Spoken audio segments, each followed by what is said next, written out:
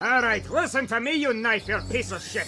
If you go any further with your piss-stained pubic hair you call a wig, I'm gonna wreck your shit so hard that you won't even be able to walk with your limp dick. I'm gonna shove my foot so far up your shaven, perfect little ass that your breath is gonna smell like shoe polish. Then I'm gonna take that little red anal bead on your belt and push it in your face. I'm gonna flagellate you with my fucking beard.